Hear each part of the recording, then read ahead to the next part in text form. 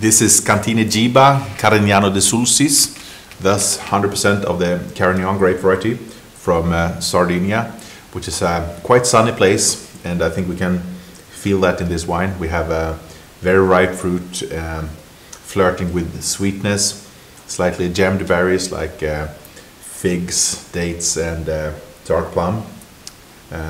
Some floral notes as well, and certain meaty spiciness.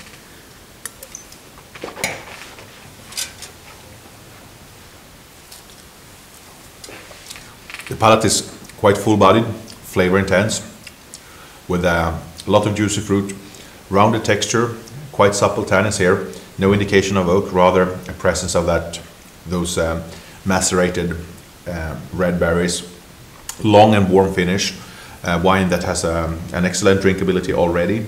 I think this is a style of wine I would prefer to drink fairly young, but it should keep another 3 to 5 years easily.